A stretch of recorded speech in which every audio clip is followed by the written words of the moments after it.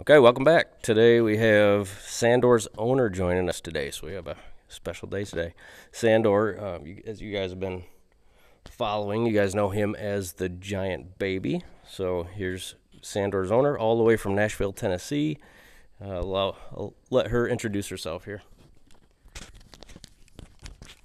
Hi, my name's Macy. As Steve said, live in Nashville. I moved there fairly recently. I moved around a couple of times in the last couple of years, so finally I'm stable in my location and ready to bring down him. Bought him about a year ago, and he had just been living in a pasture with a couple other yearlings, so really needed to get some spatial awareness, as I'm sure you've seen if you've been following along at all. And really, I'm alone in Nashville, so wanted to get him into a better mindset, safer mindset for me when I'm working with him going forward. And he's only 2, so obviously have a lot more time before we're ready to take next steps in riding, but really excited that he's been getting such great basic groundwork and manners with Steve.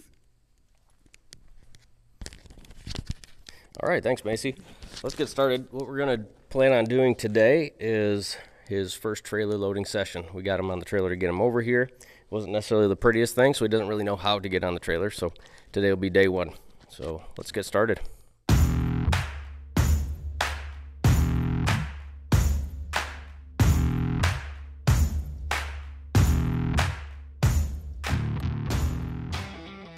Okay, so let's get started. First, I'm going to warm him up. I'm not going to go straight to the trailer.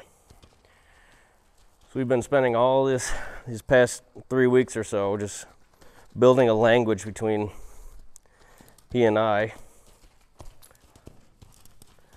So I want to make sure he's mentally prepared, mentally ready to learn something new. So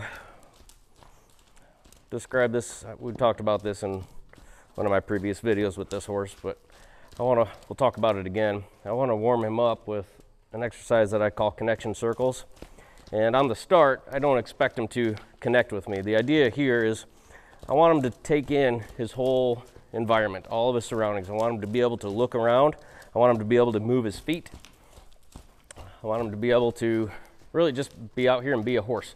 Because in a few minutes, I'm going to expect him to really tune in and focus on me and focus on what I have to say to him. But that'd be too much to expect for really any young green horse without allowing them to take in their environment and be able to feel safe. Now this exercise, there's not a lot of structure to it. I just sent him out. I'm not lunging him or circling him, as you can see. I just sent him out and said, go trot around a little bit. That's all there is. I'm not talking to his feet, I'm not talking to his brain. It's very unstructured. He's allowed to slow down if he wants. He can speed up. Now again, he's never allowed to run away. I've been saying that from the first session. He's never allowed to run away. So if he were to run away, I'd use my 1-rein stop to slow him down. He's so funny. He just kicked himself in the chin. Did you see that, Macy?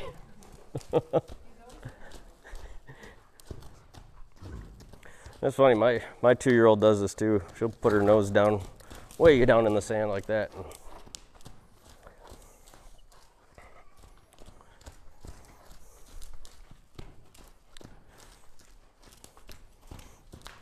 Okay, now I wouldn't do this with a horse too soon in their development. This horse has already learned that he can't pull on me and he can't run away.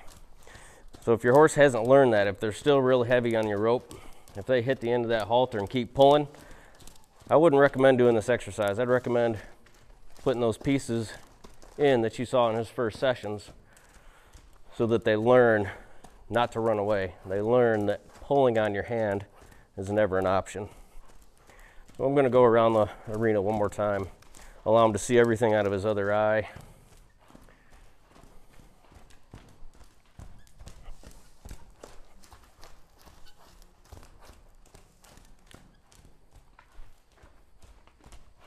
You can see he pulled on me just a little bit there, but I was able to hold on to him with just my fingers here. So he's not really pulling on me. And this is what I really want you guys to have before you do this exercise. If you want to see how I got here, just go back and watch the previous videos if you haven't seen them already. It really doesn't take that long if you're starting with a younger horse that hasn't learned bad habits, it doesn't take that long. All right, there he's starting to settle in just a little bit.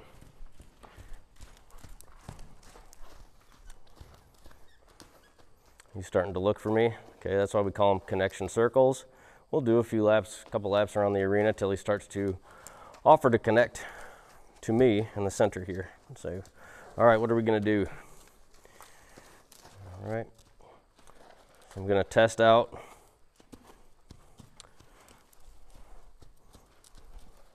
I'm gonna test out the first 3 essential yields, which is forward, forward off of my hand. Good.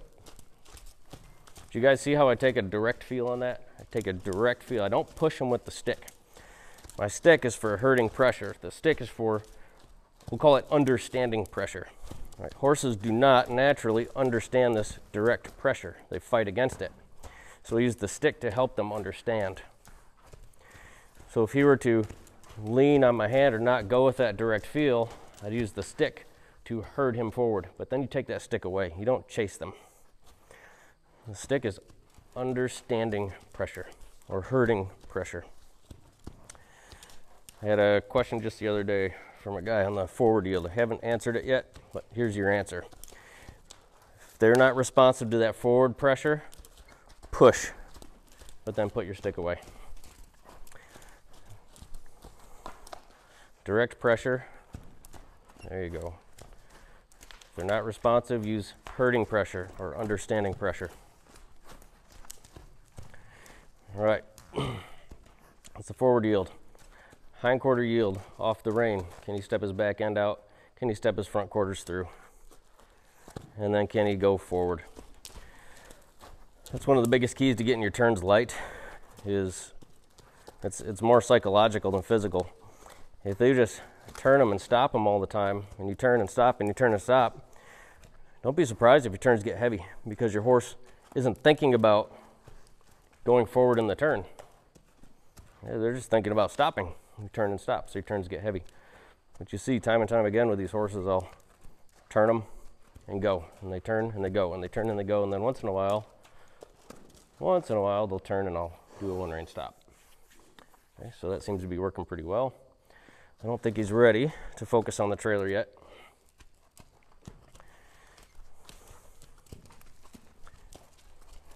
Okay, so we're gonna add another yield here. This is the drifting yield. We'll add that to our hindquarters, to our front quarters, to our forward. We'll pick his nose up, redistribute his weight and balance to get him to drift, or it might look like a leg yield or a side pass, and send the front quarters through. Okay, we'll do that same thing coming back this way. There's the forward yield. I'll grab the rein, redirect his weight, see if I can get him to cross his legs over.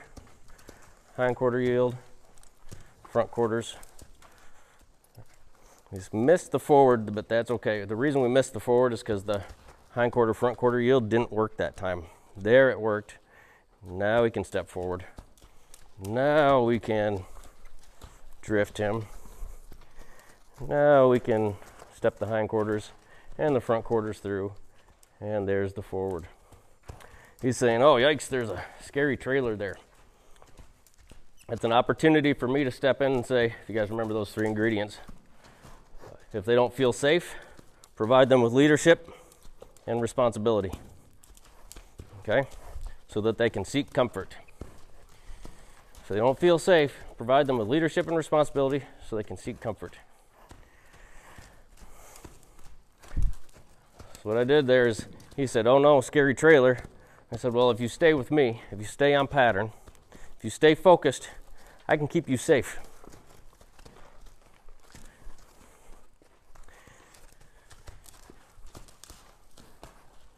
So, yep, I see that trailer too. Let's stay focused. I'm not going to focus on that trailer. That could actually really work against me if I started focusing on that trailer. He goes, yikes, trailer. And if I go, yeah, trailer, let's focus on that. Okay. He'd really be out focusing me. And psychologically, that doesn't do much for my leadership, okay, so, or my trust.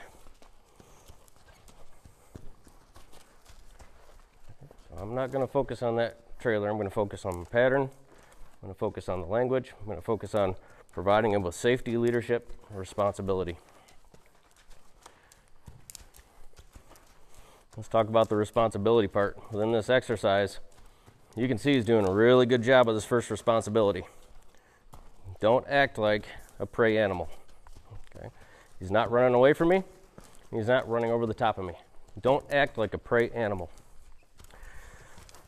Second piece, if you notice, if I'm not asking him to yield, if I'm not picking up this rein, he's staying right where I put him. And that's responsibility number 2, stay where I put you. Meaning if I put you at this speed, if I put you at a walk at this tempo on this size of a circle, that's where I want you to stay until I ask you for a transition. The transition can be forward, backwards, or lateral. Okay? Lateral transition here, turn the hindquarters. Lateral transition here, turn the front quarters, go forward. I'm not going to ask for the drift, so I want him to just go forward. Okay, stay where I put you. There's leaning a little bit, leaning on my hand, so I just close. Okay, that's my opportunity to say, stay where I put you. Take leadership. Say, you didn't uphold your end of the responsibility. There, he's got it. There, he's got it. Okay, I'm going to pick up his nose, redistribute his weight for the drift. Hindquarters, front quarters. Front quarters didn't work that time, so we missed the forward. Okay. If you notice, he jumped there, and we're getting technical now, but he jumped through there instead of stepping through. So we're going to address that. Front quarter, cross. Good. Oops.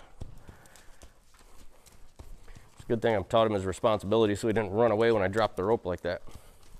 You guys probably notice in my videos I drop the rope pretty often. I go, whoops. I'm pretty good at catching it. We got a lot of practice at that. I try to be light with my hands and just close them when I have to. Sometimes a quick little head jerk or something like that will cause me to drop my rope. That's my excuse. I'm actually really clumsy, but good boy. All right, let's step the hindquarters through. Hindquarters around, front quarters through. See what he thinks of the trailer. If we just accidentally bump into it. You've heard me mention before, horses build confidence in things with all of their 5 senses. So they first like to smell whatever it is, and they can smell it from a long ways away. He can smell this trailer from the other side of the barn. But they like the first smell, and then they look, and then they listen. And right now you're seeing him touch. He's using touch. He's touching everything with his nose. It'd be great to see him touch it with his feet. A lot of times when I'm teaching a young horse to get on a trailer, they'll start tasting it. And that's the last one. Tasting is kind of your home run. If they can taste it, okay, that's a big deal. So we've got, it's going to make some noise too when he steps in it. But so far we've got sight, sound, smell covered, touch. He hasn't tasted it yet. He's still curious about this. I'm just going to allow him to hang out.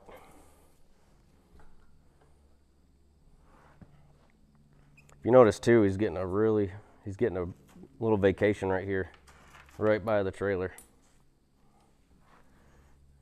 We did a lot of work without much of a break out there in the arena. Right now he's on vacation. Now, being that I want to teach him to get on the trailer, I don't expect him to climb on it today. Okay, I get the opportunity to teach him to climb on, so it can be a good experience. If I had to get him on, if he had to go back home today and he hadn't been on a trailer, if I hadn't prepared him to go back home, well, we'd do what we had to do to get him on. I want this to be a good experience. So we're going to go back to work here. I'm going to start on this. This is a great go-to pattern for a green horse. Just doing these half circles. Hindquarters, front quarters, drift, hindquarters, front quarters, kind of, drift, hindquarters, front quarters. All right, there, you see me being pretty assertive about that one rein stop. He's trotting, but I didn't ask him to trot. I asked him to walk. So he is not upholding his end of the deal. Responsibility number 2, stay where I put you. Right? I didn't ask you to trot. We're walking. So I'll get assertive with that. Stop.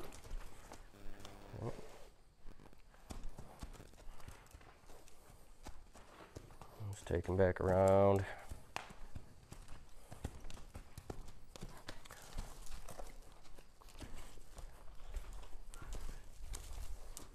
What you're seeing him do is fall in and crowd a little bit, and especially on this side in his turns. So I'm going to get prepared to help him balance on his front end here a little bit more. Balance on the front and cross over. Balance on the front and cross over. There we go. Now step under. Now bring the front quarters through. That was better. He was starting to get impulsive in those turns, not being very thoughtful about it. And I don't really want to encourage that. He's saying, yeah, I know what to do, but you're not being thoughtful about it. Hindquarters through, reach, cross, forward, good. I understand that it's hard work, and that's kind of the idea too. I want the trailer to be vacation here. Cross over in the front, nope. Cross over in the front, cross over in the front, then step under, then sit on your hocks and bring your front end through. Good. Okay. We're going to add a new piece to this. We're going to go from the drift to a hindquarter roll to a backup.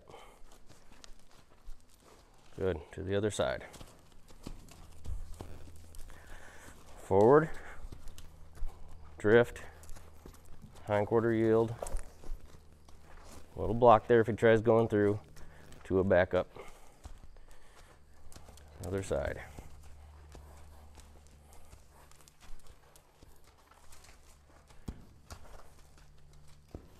Good. I'm going to send him the same direction this time.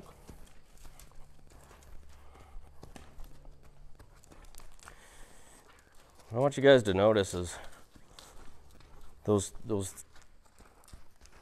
three of the 5 essential yields I'm asking for, mostly the hindquarter, forequarter, and the forward. Those are tough to do when done well. You guys can see him becoming physically tired, but really to sit on his hocks like that, to sit on his hocks takes a lot of strength. Okay, so I'm really putting him to work here. All right. We didn't really try anything that time. We're going to come back to work over here. We're going to add a little bit of energy and a little bit of trot to this. Send forward and trot. Good.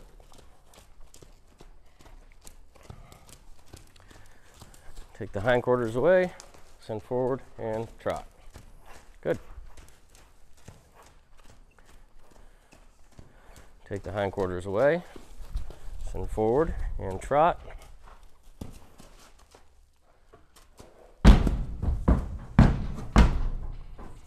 Now this whole trailer is open, so he has room to turn around in here. That's done on purpose. You guys can feel he's pretty nervous. I'm just going to give him the time. He's allowed to come out. Okay, we're just going to give him a minute. But I want him to figure out that vacation is in here.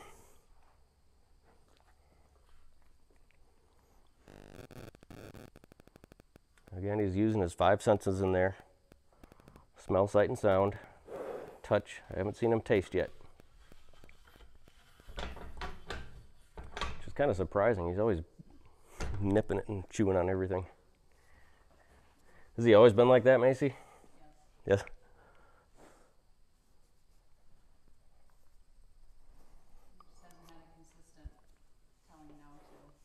Okay.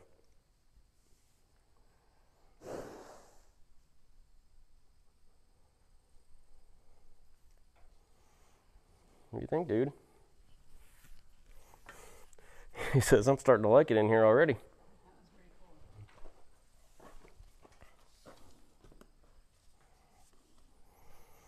I'm just going to allow him to sit and chew and use his 5 senses. Allow him to become confident in here. Take a nice long vacation.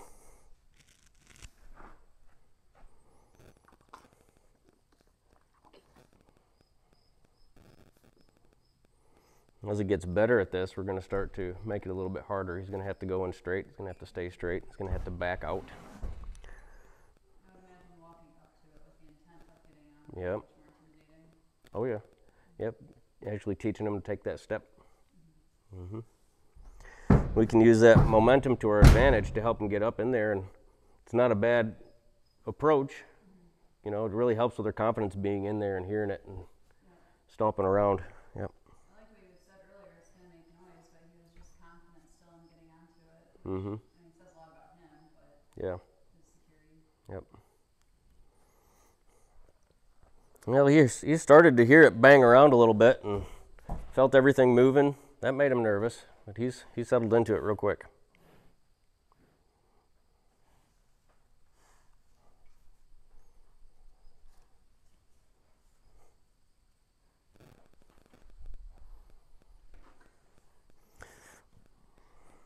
He didn't want to come out of there.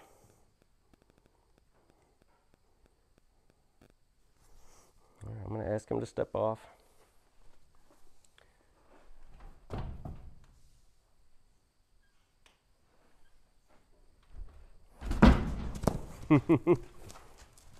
He really hasn't found his feet yet.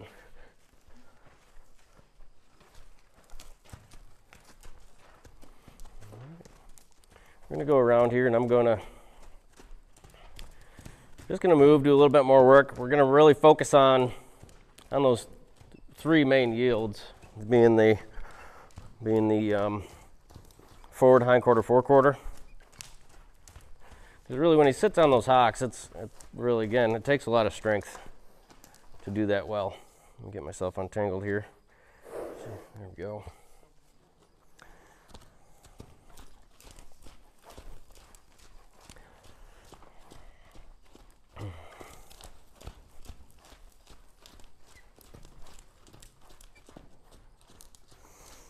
He's looking nice and forward. I really like this trot. He's chewing while he's moving. I like that. So something else we can do while we're out here is start to introduce him a little bit to the canter. So something else I haven't worked on yet or really necessarily focused on is teaching him how to canter yet. But he's nice and forward here. He's feeling good. We could take advantage of it. So what I'm going to do is take a hold of take a hold of that snap underneath his chin. Take a hold of the rein. And in time with his inside front, I'm going to make contact with his nose and lift his front leg up in the air and forward. Just like I would if I were supporting him, sitting on his back. So I'm going to swing it and lift, lift, lift, lift the front, lift the front, lift the front, lift the front, push, lift the front, lift. Good. Okay. He's cantering like a cow there, but geez, it's the first time I've ever asked him to do it.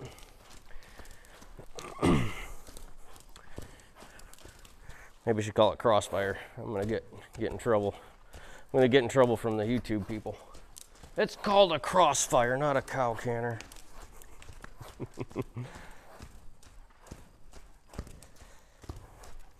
Try it on this side. Make contact and lift, lift, lift, lift, lift and push, lift, lift. Same thing, a little crossfire there. That's okay. Lift, lift, lift, lift and push, lift, lift, lift, lift and push, lift. Break them back down to a trot. When they're first learning how to do this, I don't want to be too critical, and mostly I want to focus more on emotional collection being the goal. You've heard me say that many times, but emotional collection is the goal, not the canter, not whatever task that you're working on. Get settled in emotionally. Emotional collection, we'll call it. Emotional collection. Right there, I'm going to help him out with my understanding pressure, my hurting pressure, to say I didn't ask you to stop. Please don't make assumptions. let's have this be a conversation. Contact, lift, lift, lift, lift, lift, understanding pressure.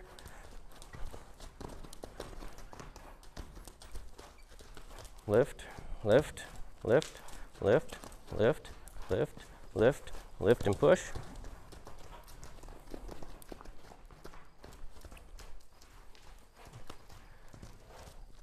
Good.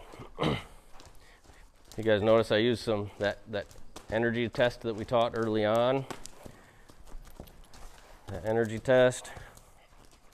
Good.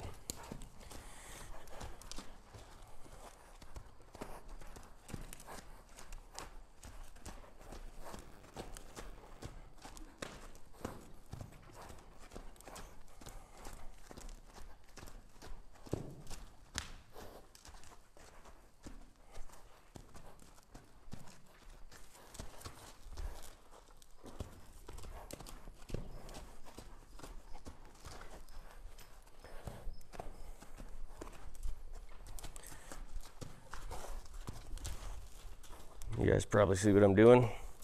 See if he notices. Oh, that darn trailer again.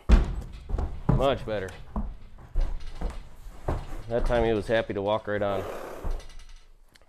The emotions are high again going in there, but it'll take some time and some practice.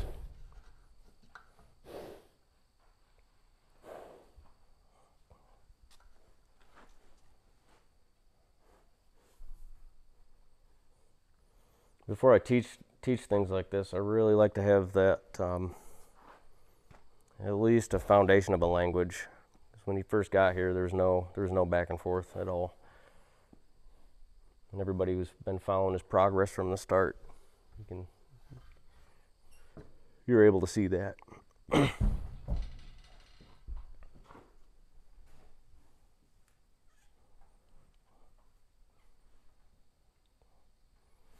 Cool. What point did you figure that he was ready for this? Like, what was kind of the... When we had, so her question, if you guys couldn't hear it, was, at what point did I figure out that he was, or did I figure he was ready for this?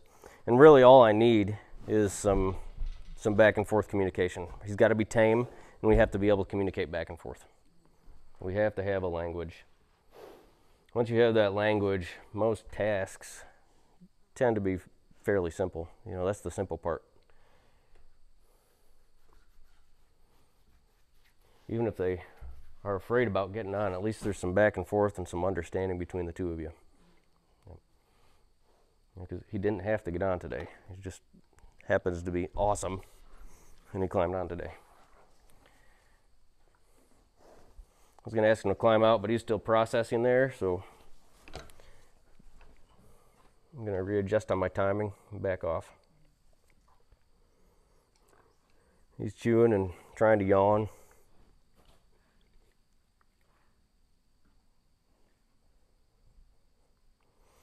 Man, I'm not going to be able to park this here anymore. He's just going to be trying to get onto the trailer. That was pastor and finally sitting on there. Yeah.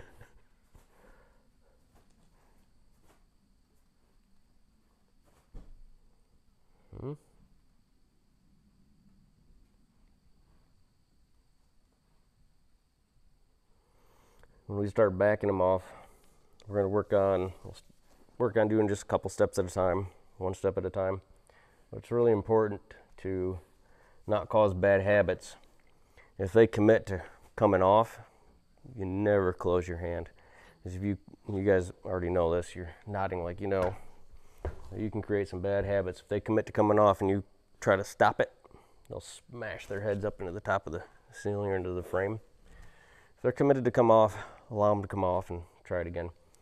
Now I'm banking on, which again, it's not 100%, but really counting on our communication in our language, that understanding we've already built to be able to just take one step at a time. So again, another really important reason to have your language working in the form of what I call the 5 yields: forward, back quarter, front quarter, back quarter, and drift. Forward, backwards, front quarter, hind quarter, drift.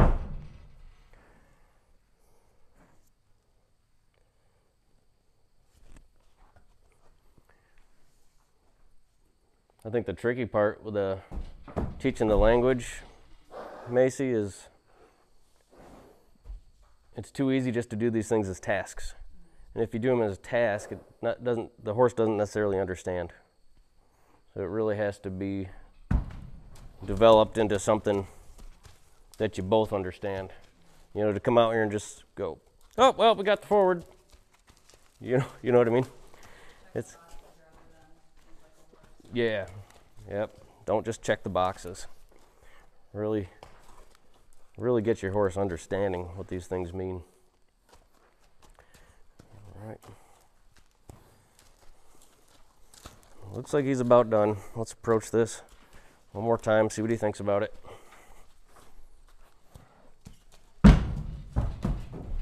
That's what he thinks about it.